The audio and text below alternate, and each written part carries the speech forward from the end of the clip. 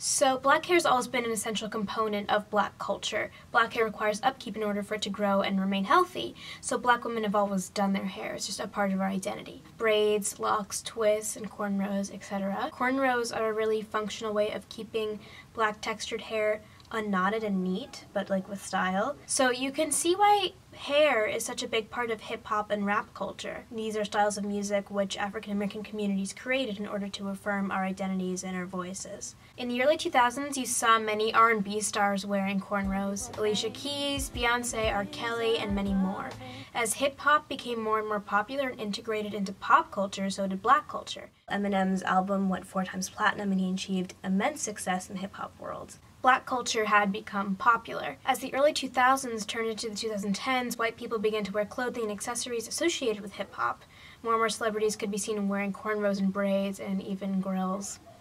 So by 2013, the fashion world had adopted cornrows as well. Cornrows and braids were seen on high fashion runways for brands like Marquesa and Alexander McQueen, and magazines had editorial campaigns featuring cornrows as a new urban hairstyle. And Riff Raff came onto the scene, a suburban white middle-class man who almost ironically took on a black accent and wore braids and gold teeth. And then James Franco took inspiration from Riff Raff for his role as Alien in Spring Breakers. And pop stars and icons adopted black culture as a way of being edgy and gaining attention. In 2013, Miley Cyrus twerks and uses black women as props. And then in 2014, in one of her videos called "This Is How We Do," Katy Perry uses ebonics and hand gestures and eats watermelons while wearing cornrows before cutting inexplicably to a picture of Aretha Franklin.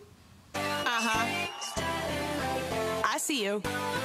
So, as you can see, cultural appropriation was rampant.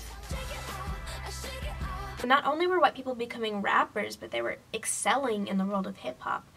Macklemore and Ryan Lewis's song Thrift Shop garnered a #1 spot on Billboard's year-end chart for 2013, and then Iggy Azalea's song Fancy reached #1 the following year. And in May of 2014, Forbes released an article titled "Hip-Hop's Unlikely New Star, a White, Blonde Australian Woman." But at the same time, police brutality against black people came to the forefront in an incredible movement ignited by the murders of Trayvon Martin, Michael Brown, Tamir Rice, Eric Garner, and many others. People began to protest institutionalized racism by marching and by using social media. Celebrities spread awareness and shared condolences, or at least some did, as Azealia Banks, a black female rapper, pointed out. As Azealia Banks observed in her tweets, white musicians who partook in hip-hop culture and adopted blackness, Iggy Azalea in particular, failed to speak on the racism that comes along with black identity. Banks and Azalea feuded on Twitter until Banks participated in an interview on New York's Hot 97. I have a problem when you're trying to say that it's hip-hop and you're trying to put it up against black culture. It's like a cultural smudging was what I see. All it says to white kids is oh yeah, you're great, you're amazing, you can do whatever you put your mind to.